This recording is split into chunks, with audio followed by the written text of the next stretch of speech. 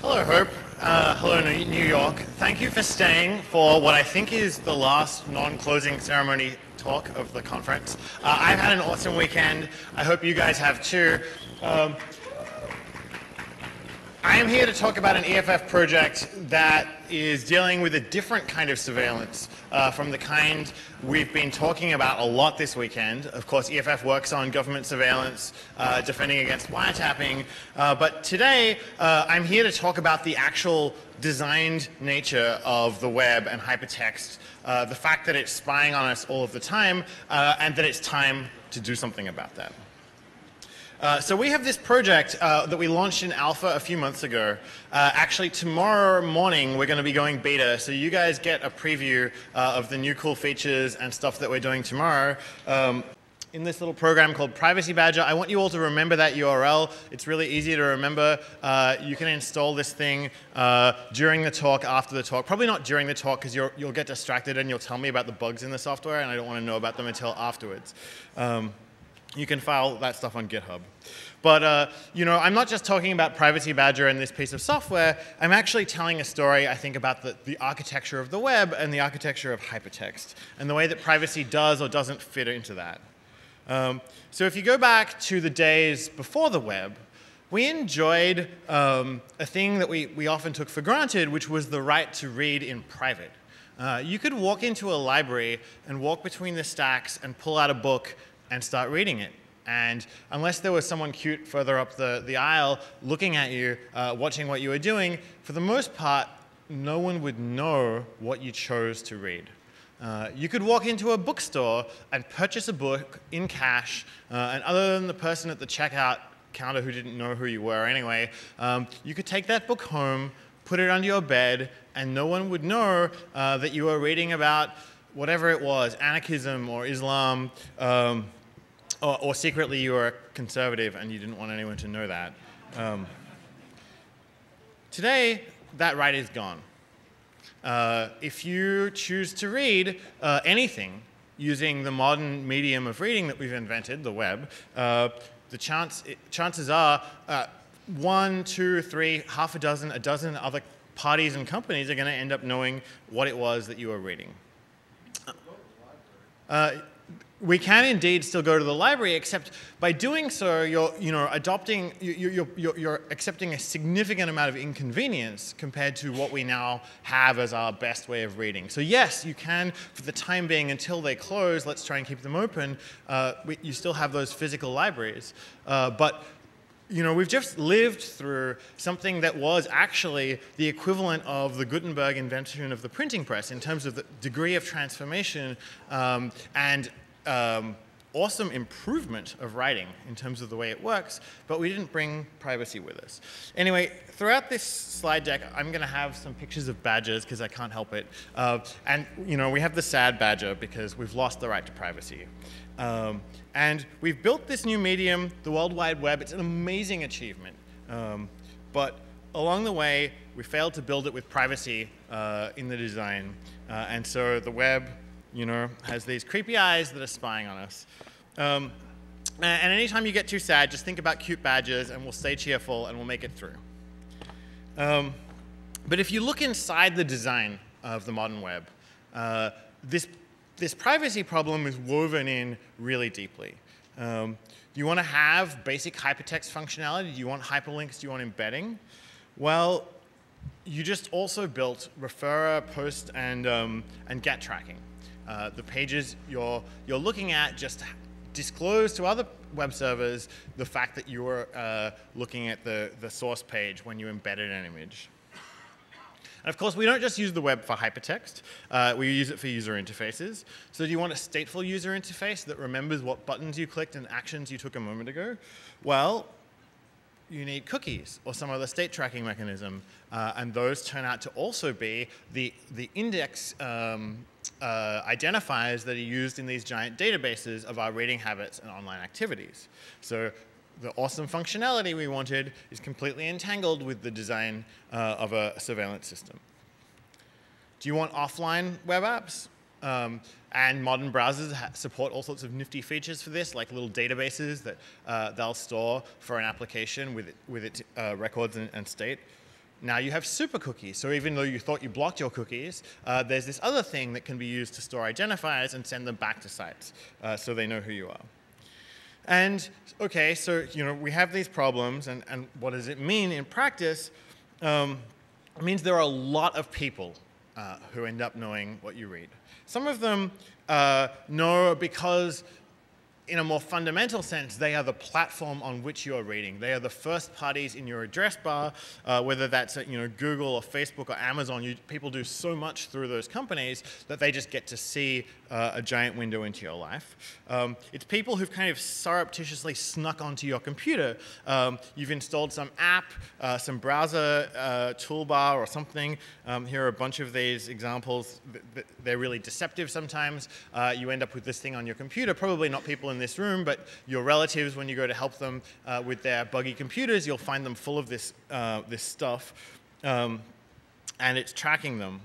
And then these guys, the third parties on the web, are the ones who really take advantage of those properties of hypertext I was talking about before, where they've woven themselves into the page, and just by loading it and all of its sub-resources, you end up telling them what you're doing all of the time.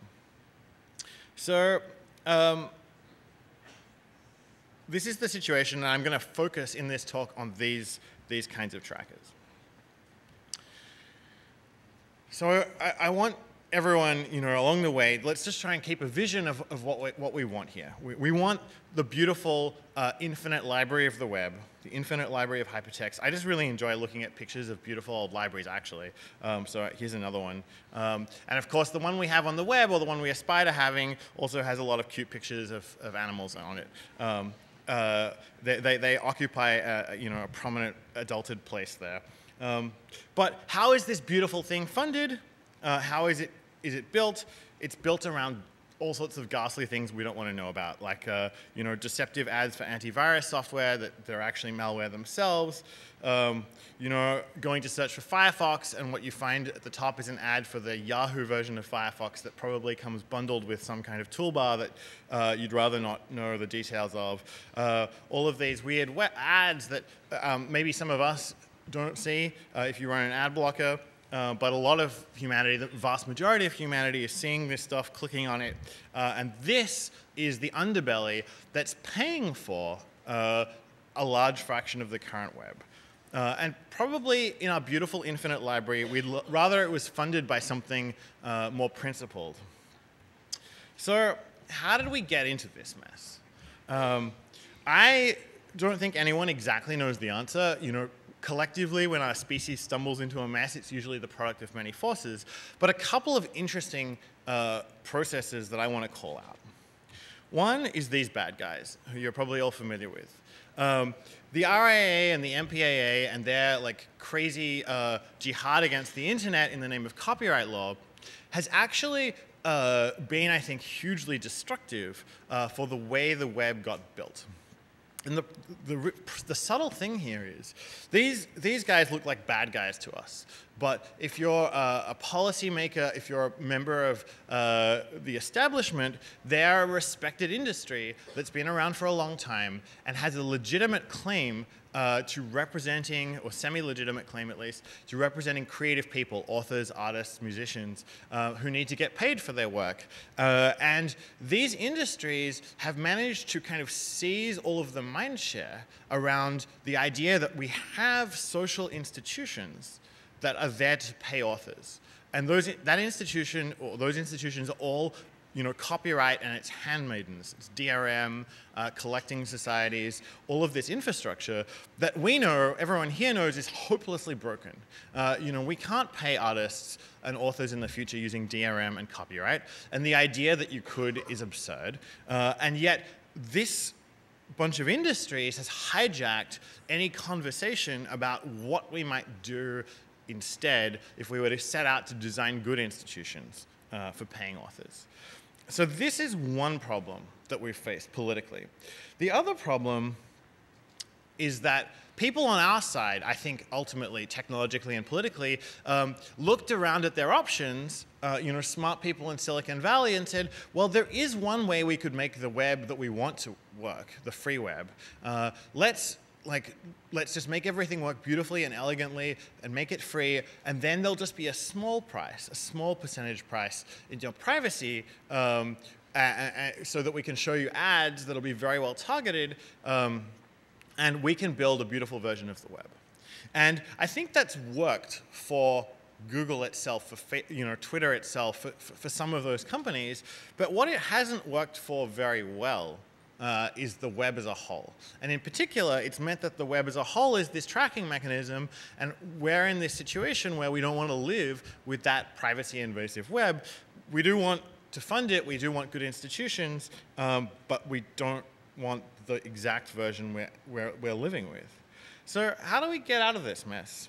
And I think there are many ways that hackers should be thinking about to fix this. And some people are already proposing creative business models, like I think the rise of Kickstarter is a great thing for the web. I think the rise of Flatter and other payment methods that you can use to send a little payment to the site you're on is a great development. I think people are talking about ideas like variants of Bitcoin that pay the sites you enjoy reading just automatically when you visit them. All of these directions for innovation should be pursued. But the one I'm going to talk about today is the simplest, and that is to say, look, we're not going to get rid of the advertising-funded web. It's big and it's producing good things as well as privacy invasion. Let's just make it suck less. Let's figure out a way to have online advertising that isn't quite as demonic as what we've had so far. The strategy is build privacy tools that everyone, not just people in this room who know how to use NoScript or whatever, everyone can use them 24/7. They just get installed once and work nicely. They reintroduce the concept of consent. So instead of just browsing around the web and 12 companies get your reading habits or 100 companies get your reading habits, if the price of using Facebook or some other site is that you have no privacy on that site, that's a clear negotiation with the user, and they can make a choice about whether that's a price they're willing to pay. This is sort of the rhetoric of the advertising industry today, but it's fiction. No one actually consents to third-party tracking. Let's reintroduce real consent, informed consent. Let's find the best practices that some of the less evil advertising companies have out there and make those the minimum flaw for the web. And encourage a marketplace where advertising companies actually compete to do better than that. And there are incentives which currently don't exist. You wouldn't know the difference between an ad showed to you by a creepy tracking company and one that respects your privacy. Let's make that actually happen. So we're going to do this with this browser extension called Privacy Badger. It's going to go out there and find those hypertext cookies and do something about them.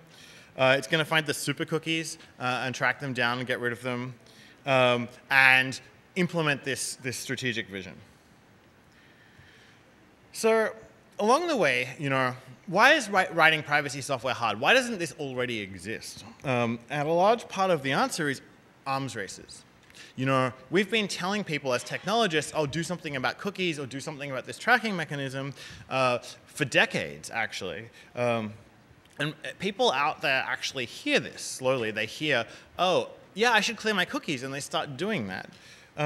But when you've got an arms race between individuals trying to reconfigure their browsers manually or using one or two of the traditional extensions, and the bad guys who are doing whatever it takes with large engineering teams to track you, the bad guys are going to win. We actually did a measurement of one of the mechanisms the bad guys were using in this Panopticlick project, which you might have come across. This is a little site, it's still live, that measures the fingerprintability of your browser. The data on the site is a little bit old, but what we found in our initial tests of about 1 million browsers in the course of a couple of weeks was that around 90% of the desktop browsers in that sample could be uniquely identified out of a sample of 1 million just from the configuration and settings information you could read from a web page. So make a few JavaScript calls to say, what's the screen resolution, what plugins does this browser have, what fonts will it render, and you get back a unique identifier. And so the bad guys who have all of these tricks, sneaky things they can do to your browser to track you, can win this kind of arms race. And our attitude to this is, look, if we have to fight an arms race, Privacy Badger is ready for that. But we'd prefer to live in peace and actually figure out a way to not be fighting arms races, to get a policy escape valve from that. So we view do not track as the policy part of a solution here. Do not track is a header that your browser can send to a website or a third-party website saying, DNT1, do not track this browser without its permission. And the theory was we can't solve all of these complicated fingerprinting supercookie problems necessarily, but we can send a clear message to the company saying this user did not consent to being tracked, and then it's a policy obligation on the part of that company to respect it. Now, what we saw, and there's a long and dirty backstory to this, is for a brief moment the US advertising and tracking industry thought about doing this and then settled on the answer that was do not track means pretend not to track. What we will do when we see a do not track header is we will keep tracking you, but we'll stop showing you the creepy ads based on what we know.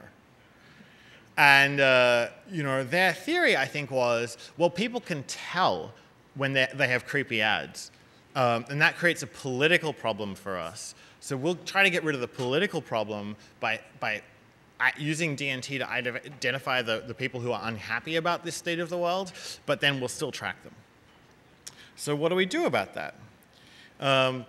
That's when we went back to the drawing board and said, OK, let's build Privacy Badger. Let's take the pre-existing best defenses that you could use in your browser, none of which were exactly right at the time.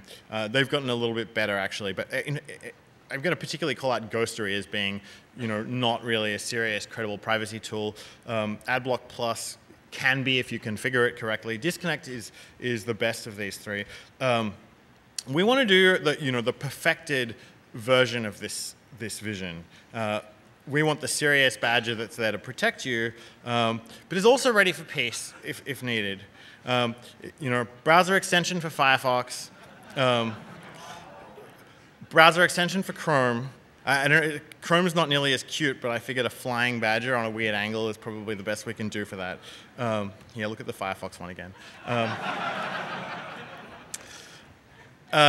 Strategy is, as I mentioned before, reintroduce consent. The tactics are block all of the non-consensual trackers. But if a domain promises to honor do not track, then unblock that domain. And how do we measure that? Well, we're working on a standard for this. We have a draft on our site you can look at. Actually, should have put the URL in here. It's eff.org/dnt-policy. It's a verbatim text file, a bit like a robots.txt file, but you post a verbatim promise that's a strong promise saying when we see a do not track header, we will honor it in this specific way that's set out here. And then that becomes legally enforceable in the United States. If a website does that, makes that promise, and violates it, the FTC, the Federal Trade Commission, can go and enforce against that. Or in Europe, the European Commission can go and create legal consequences for people promising to honor do not track and then lying about it. So we have this way of checking for sites that promise to do it right, and then we're creating incentives for them to do that.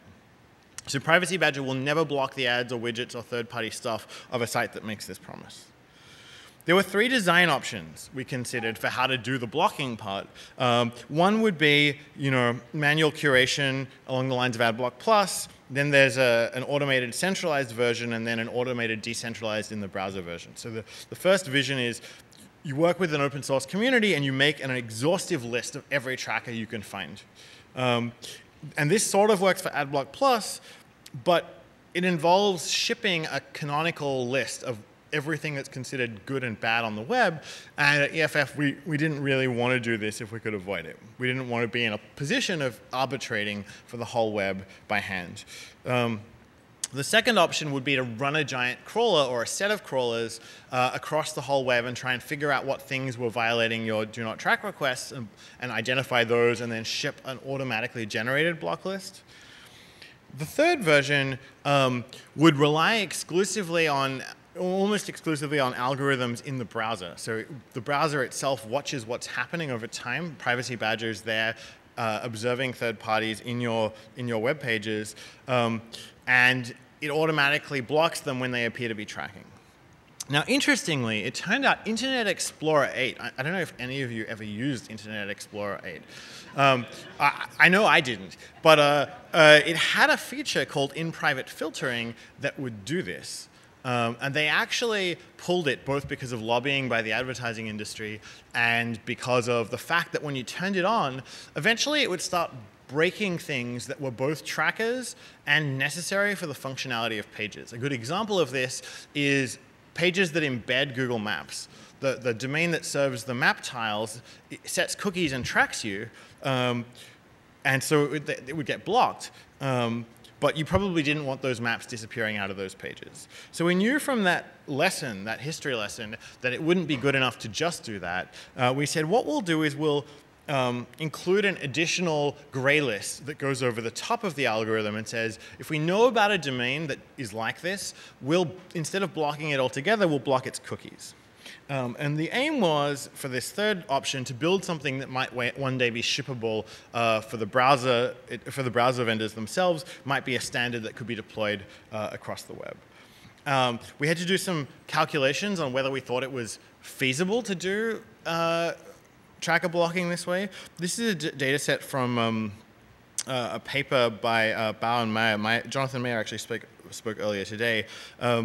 This red graph shows the relationship between false positives and success at blocking trackers if you do this kind of observation of tracking just from inside a single browser. You know, how many first-party sites do I see this third-party tracker on? So on this axis, you have the false positive rate. Higher is worse. On this axis, you have the fraction of tracking that's stopped. Higher is better. And then the blue line is a more global view. It's a global classifier, like I talked about, a crawler that you run across the whole web. But we want to be close to 100 here. So we want to be somewhere up in this region, whichever method we use. And then we're going to have to drag ourselves back over to the 0 or close to 0 false positive rate, and that's what the cookie blocking gray list does. And so then the question was, how many domains would we need to manually gray list in order to get close to 0 false positive in practice? The answer seemed to be like a few hundred. So we just set out, and from this data set, we went and identified those few hundred domains, gray listed them, and then said, okay, we've got a GitHub bug tracker. If people find other things that need to be gray listed, let's just deal with them as they come up. So we're going with this decentralized thing that might one day be part of a browser. We have this gray listing mechanism. It's option 2 out of this list at the beginning that I showed you. And we've built it. And you can get it at this URL. Now, I'm going to try, and this may not work. I'm going to try to actually jump over and give you guys a live demo. We'll see how I go with my luck and multiple displays and getting a browser to run here.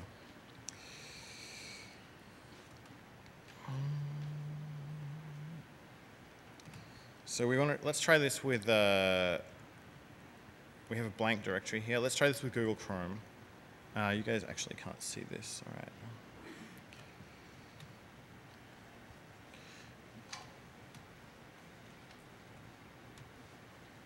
Aha. Very good, this is promising. All right.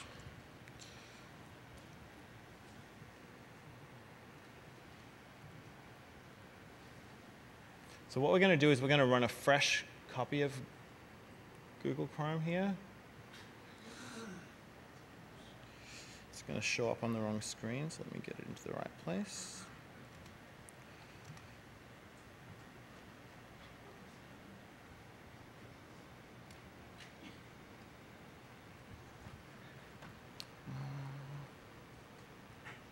Of course, your browser, the very first thing it wants to do is get your identity and start tracking you, but we're not going to let it do that. What we're going to do is we're going to go straight to the URL I was telling you about and get Privacy Badger. Come on.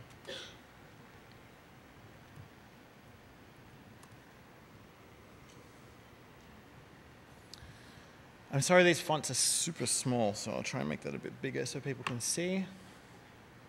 Okay, so we can install this.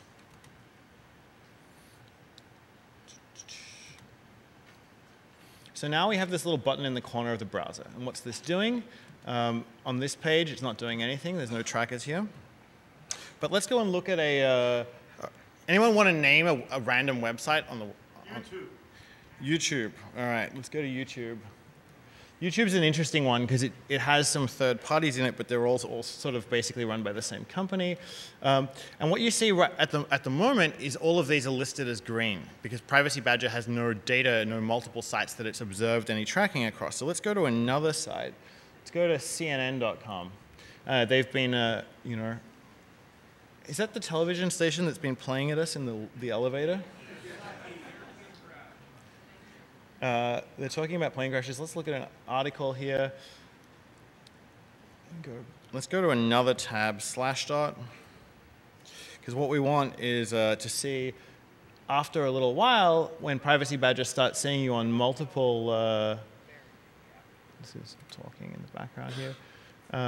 When it starts seeing you on multiple pages, it's going to start saying, wait a minute, not everything's green anymore. Actually, even within a few pages, you've seen multiple instances of double-click trying to cookie you inside those pages. So double-click is an example of a domain that's been completely blocked. It's just not loading the content from that domain. It's also seen Google.com on several of these. Google, as a third party here, is not being blocked because it's often used for API functionality. Instead, it's in this yellow state where it's having its cookies blocked. So Privacy Badger is automatically able to figure out. Let's go to another news site. Let's go WashingtonPost.com. Here on this one, wow, there's a lot of stuff going on in here. This is all still being whitelisted because it hasn't been observed very much. But let's open like 5 more tabs. And like, so youporn.com. Yeah, guys, you want to call them out? BuzzFeed. BuzzFeed. Pornhub. EFF.org. Yep. 4chan. White House privacy policy. NSA.gov.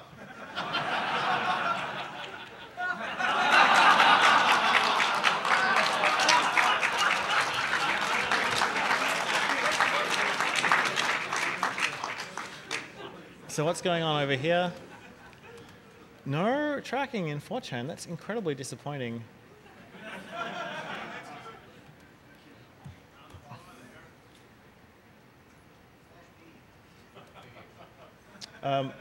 Anyway, so I'm going to go back to this Washington Post page we saw a moment ago, and let's see whether anything has changed when we reload it.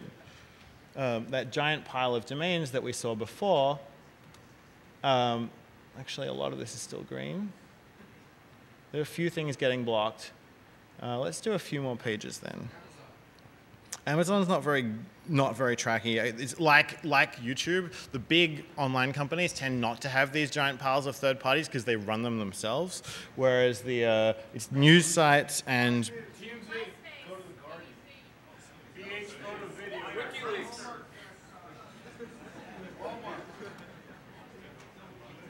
where was our BuzzFeed thing up here? Also, what you tend to find is when you click through to an article, you get a lot more tracking. Gawker.com.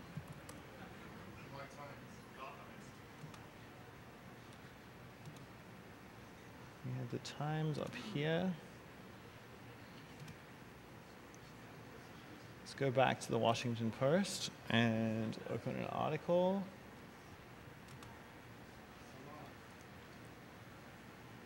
What you'll also notice is that the ads are starting to disappear. Now, Privacy Badger doesn't explicitly target ads at all.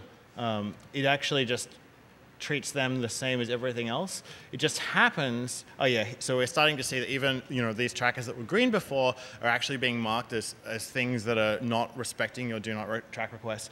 And as I said, it's not targeting ads specifically, it just happens that ads don't respect do not track, they cookie you. When you see an ad on the web, it's actually seeing you and seeing the page you're on and writing that down in a database or in 10 databases. So let's go back to the slideshow. And, oh, there's one more thing I want to show you, actually, before I do that. So all of this you would have seen if you ran the beta version of Privacy Badger. And there are a couple of cool things we've added in the in the, sorry, all of this was in the alpha. We've got this beta that's launching. You can actually get it on the site right now, even though it's not labeled as such. This is not. Let's go here. If you're blocking a domain, this will happen by default. Yes. This is not fully implemented yet. It doesn't. We're getting success with one of these widgets here. Privacy Badger is starting to incorporate code to recognize these widgets that are things we see everywhere. And of course, widgets like ads see you when you see them. They track you. When Privacy Badger would block a widget in the alpha version, they just disappear. You just lose these widgets on the page. What we're starting to do is drop in little Privacy Badger versions of the widget. So this is, instead of making the Google Plus widget disappear, if you want to interact with it, it turns it into this little button. And if you click that button, it turns into the real Google Plus button. Or with the tweet version, it'll just go to Twitter and open a tweet button for you. So in cases where the functionality and the tracking have been really woven together and it's really widespread, we're starting to deploy a mechanism to let you still have that functionality and turn off the tracking at the same time. But going back to the slides here,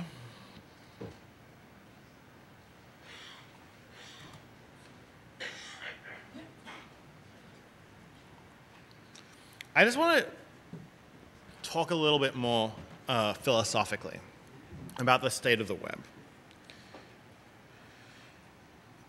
It's sort of an open question about whether we're willing to live with advertising. I think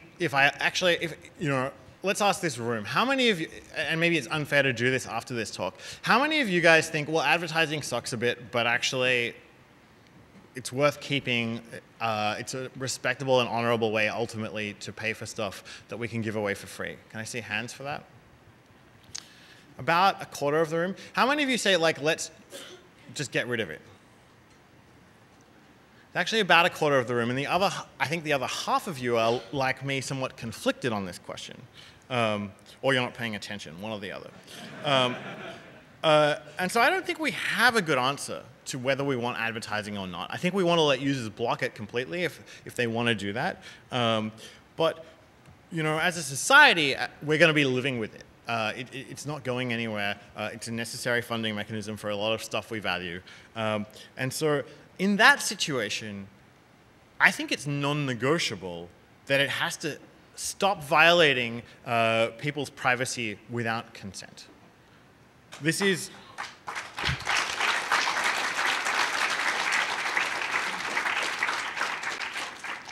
And that's something we think we can deliver with this project. And you guys can help, actually, by installing it yourselves, helping your friends and relatives to install it, and code is on GitHub. If there are things that break, come and tell us about it. Help us build new features. And so I think we're going to get this piece done, one way or another. The other question, and this is a question I want to hear people coming back and giving talks about at Hope next year, saying, I built this thing. It's a new business model for the web. Go out and use it. Because you guys have the skills to make this happen, whether it's better versions of donations, whether it's, if you're European, actually the Europeans have all sorts of traditions of using public funding to pay for authorship and artistry. Maybe someone in Europe should go and figure out how to get their government to pay for awesome websites. There's a lot more that we can explore. Maybe it's those cryptocurrencies that, by their nature, pay artists as they're used. Let's investigate this stuff. Let's make the web better. And remember to install Privacy Badger. And I'll take some questions.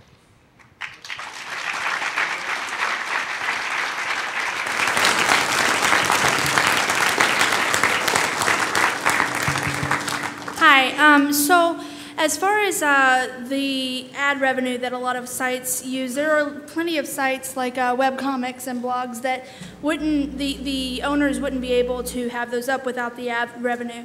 How does Privacy Badger affect the ad revenue that they gain when you visit their site if there's tracking in those ads? So what we hope the answer is going to be in a month or two is not very much, if at all.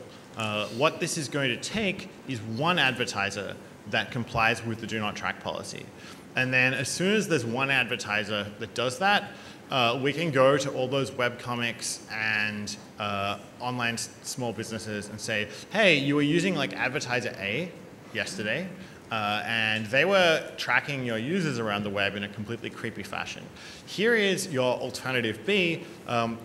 Either switch to them or just switch if you see a user who's sending a do not track request. You don't have to do it for everyone. You see a do not track request, don't load the JavaScript from the first advertising network, load it from the second one. And so that's what I mean by we want to create incentives for this industry to behave better. And so we're actually in the process of sitting down with some advertising companies that we think are more progressive on these issues and trying to figure out whether any of them are willing to be that pilot for doing it that way. Can Privacy Badger work as a fallback for NoScript, or how does it respond to a pre-lockdown browser, a browser with cookies disabled for certain sites, etc.? Yeah, so that's a great question. So with NoScript, it actually plays pretty nicely. I think that as a NoScript user, at least some of the time myself, I feel like I always want to have an extension that just looks at requests my browser is making and says this subset of requests tracking requests I don't want my browser to be making, throw those away, and then what's left, I want to be able to manually white script JavaScript for those. And so I think that NoScript plus Privacy Badger is a pretty good power user experience. And then in terms of blocking cookies, we had some issues with this in the alpha because the way we were detecting the tracking was, instrumented around API calls that cookie blocking settings in your browser would prevent from happening. We've gotten a little better about that by starting to look at, we can't catch all of the cases, but when you have an incoming HTTP response with a set cookie header, you can inspect that. And even though it's never going to set the cookies, you can say, well, it would have set this cookie, that would have been a tracking mechanism, so this third-party domain is trying to do that. I'll keep a record of that fact. I just like to say this is my first hope ever. And it's like the best. Welcome. Actually, I've never seen a room filled with so many intelligent people that desire for the truth. But thanks everyone. I mean, this is my question. I'm somewhat of a noob, so to speak, but that's kind of besides the point. What I want to know is, how did you establish and formulate and build your brick road, your yellow brick road, to your, I don't know, your affiliation with what it is that you do? How did you build that brick road? And can you give me 3 functions that you threw into the concoction of the mix of how you formulated of what you're doing now? Okay, sure. I mean, there are 2 answers to that question. One is, how did I wind up being a technologist at EFF? And the short answer to that question was, I think I was, there were 2 moments. One was, I'll skip to the second one. I was a computer science student working on my honors thesis, which is like an American senior thesis back in Australia. And I was, as probably everyone trying to finish a thesis or dissertation of any sort does, I was reloading web pages, and I was reloading Slashdot. And I came across the article about a guy named John Lech Johansson who had written a video player for Linux, and he had done this awesome, a DVD player for Linux, and he'd been arrested by the Norwegian government at the behest of the MPAA, these guys we had on the slide before, for having done that. And I got really angry, and I said, well, actually, rather than writing code, what I really want to be doing is defending the internet against clowns like Mickey Mouse. So that was how I ended up, on the road to studying copyright policy, and I didn't get that slide, studying copyright policy and working at EFF. And then the question is, how did I end up working on this design for Privacy Badger? And actually, that came from running NoScript and live HTTP headers and other tools for understanding what my browser was doing. And then I kept looking at what they were doing. what the browser was doing. What the hell? Why is my browser sending information about the page I'm on to a dozen other companies I've never heard of and have no relationship with? And I started to Looks unpack like that. George Soros. Yeah. Yep. I started to unpack that and wrote a blog post or 3 about it for EFF, and then that started, the press responded to that, and that put us on the yellow brick road, if you like, to Privacy Badger. Yeah. Anyway, thanks for the question.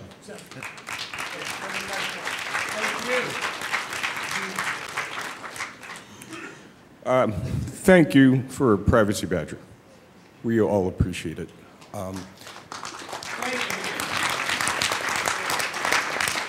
My question is, invasive marketing, these people, they don't regard us as people. They see us as dollar signs. They just don't give a damn about who we are.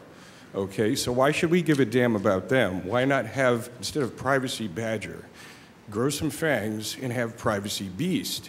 And Privacy Beast basically tinsels them with chaff and fills their databases with garbage and short circuits their profit model. So Privacy Badger is a GPL that's free software. You can...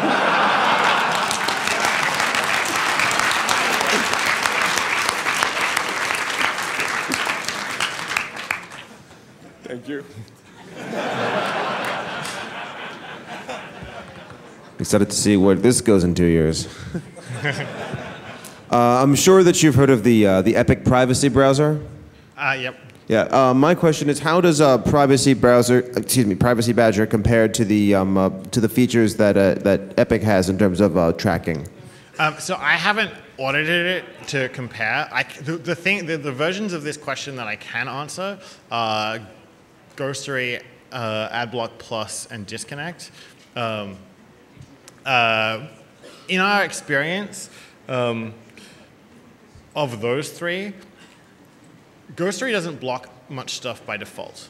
In fact, it's, Ghostery is produced by a company that works for the advertising industry. So their first function is to figure out what trackers are out there on the web so that they can sell that analytics service to those trackers themselves, because often sites don't know what trackers they have inside them, because some web developer included a JavaScript embed, and that included 5 other JavaScript embeds, and no one ever figured out what was going on. So Ghostery's primary function in life is to provide that data to the advertising industry, and its secondary function is to people who care about privacy can manually go in and make Ghostery start blocking things. But people who use it a lot tell me that when you really go in and drill down and try and make it block everything, it winds up being too aggressive and breaks a lot of stuff. AdBlock Plus, by default, doesn't block any invisible JavaScript. So it'll take out all the ads from the page, but unless you go and manually subscribe to a different block list than the default, you don't get protection against that kind of tracking. And so we wanted something that would just, by default, single-click install, get you that result. Disconnect, we actually probably like the best of those systems. It's pretty good, and we've been talking about collaborating with them on the technical pieces of maintaining versions for all the different platforms that are out there, because there's quite a lot of engineering work to being on mobile, being on Chrome, being on Firefox, etc.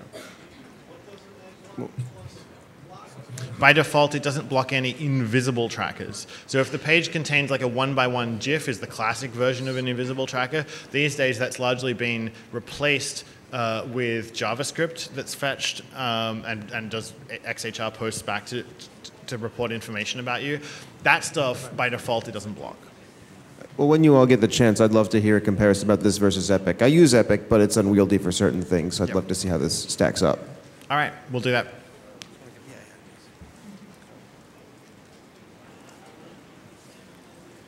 Hello, thank you again. I'm a little confused about the way it would retroactively handle cookies. So let's say that a service gives you a cookie, and at first Privacy Badger says, nothing fishy about this, that's okay, you can put the cookie there. But then later it starts doing stuff that starts to get blocked. Does Privacy Badger do anything to the pre-existing cookies? Does it stop them from being edited? Yeah. Does it delete those cookies, or does it leave that functionality there for the already okay sites? So this is a great question. Sorry, and a follow-up, would the ability to control the way that Privacy Badger handles those be in the settings? Yeah. Yep. So what Privacy Badger does, when it sees a third-party domain, it shows up in that little drop-down. And then every time it sees a third-party domain, the first question it asks is, in this context, does that domain look like it's tracking me? And so it goes and looks at all the cookies that are in the cookie store for the domain, all being set over the HTTP headers. And it says, is this cookie, not obviously kosher? And an obviously kosher cookie is something like cookie whose value is 1 or 0, true, false, lang equals en, or some other common language code. Those cookies, if there are cookies like that, it actually does a little entropy calculation for the total set of all of those cookies. And if it's below a threshold, it'll say, that's maybe not tracking. But if the cookie is a long random string, like an identifier, a session token, whatever, that looks like tracking. And so, sometimes these third-party domains are not really tracking domains. They're just an isolated subdomain that's part of a first-party experience. So it keeps a record of how many first-party domains it's seen that third-party and its cookies on. And if it sees it across more than 3 origins, then it says, oh, wait a minute, this thing keeps showing up in different places, and it's in a position to know my reading habits, not just on one site, but on 3 or more. Okay, it's tracking me. So that's what causes the slider to move out of the green state in the browser. Whether it goes to red or yellow, usually by default it'll go to red, unless we've graylisted it and said, actually we've found documented instances of this domain being necessary for functionality the user wants, in which case we put it into the yellow state. That means cookie blocked. In that state, we just do the third-party cookie blocking operation. We try to prevent the domain from getting access to its cookies when it's a third party, but if you go back to that site as a first party, you'll have the cookie again. So an example where you want that is google.com.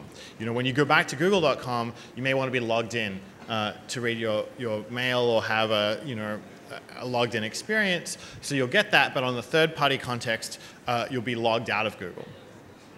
And then if you want to manually change how Privacy Badger is behaving, you can just grab those sliders in the drop-down at any time and manually set them to any of those 3 states. Green is allowed, yellow is cookie blocked, red is completely blocked. And so you can choose how you want it to handle them. Yep. Okay, so if there is one, so we all know that do not track is, how should we say, hard to enforce, and great job making software that actually does that. If there's one thing that we could do to fix the current mess over cookies and tracking, technically do, perhaps as a technical cross-browser standard, because I do work at W3C, what would that one thing be? Okay, the question is, what one change to the web would we want to make as a cross-browser standard to make the web better? And I think we tried that at the W3C. What we would have said was, here's a strong policy document that sites have to comply with when they see a DNT1 header. Because and that, thus far has failed at the W3C. We'll see whether we can one day, a few years down the track, if Privacy Badger and other things like it get enough momentum, maybe we can go back and have that conversation again. But the problem is, if I can't have that policy solution, I'm stuck with, okay, I have to deal with referrers, cookies, super cookies, fingerprinting, all these different tracking mechanisms, and I can't give you a single answer that solves all of those manifold problems at once. Oh. Yes. Oh, hi. What does respect for DNT entail? If somebody's tracker wants to be, acceptable to. That's another great question. So unfortunately, I didn't have the slide on this. I have 1 minute. If you go to EFF.org/DNT-policy, you can read the answer to that question. The 1 minute version is, if the user's not logged in, you need to throw away all your unique identifiers for them completely. You know, no cookies that are unique, no super cookies. If they are logged in, then you need to not keep those past the time when you've served the HTTP response. And then there's a lot of compromises with reality that are in the document. So it says, yeah, but if you have an explicit transaction that the user is engaged in, like they're about to post a comment, you can keep the data associated with making that comment happen for as long as you need to. And if you have evidence that the user is attacking you, they're launching a security attack or they're engaged in click fraud or whatever, then in specific instances where your systems believe that, you can keep that data without complying with the policy. Oh, but you can't just launder violation of this through third and fourth party, so you're obligated to make sure that if you embed other stuff, it also complies with this policy. So basically it's about a 2 to 3 page document that tries to navigate all of those things in a way that we think is seriously privacy preserving, but also something that a large-scale website could realistically implement. And we've been going around and talking to people and hearing, yeah, this is a hard ask for us, but we think we can do it. I hope you can. Actually, we have, maybe I don't want to say, there are actually some significant websites that you guys use that are now doing this. So we'll be saying more about who they are and doing a big, a big press release about it when we have, maybe a dozen of them. In the orange cookie block state, is it just HTTP cookies that are blocked or not sent, or are there other strong identifiers that are prevented? So at the moment we do HTTP cookies and maybe DOM super cookies. We aim to do all of them, but it's development work, and we could use pull requests for some of that stuff. Especially anyone who's a really good Flash hacker, we could probably use your help dealing with Flash because it's such a hard thing to control from the browser. All right. I don't think we have more questions. I just want to, I think this is on my slides, but I also want to just shout out, I know a number of you are in the audience, people who actually helped to write the code for this project. I only did a minority of that. Jansu and Cooper Quinton, Franzi Rusner, Garrett Robinson, Jonathan May, and Dan Auerbach. Thank you all for your help.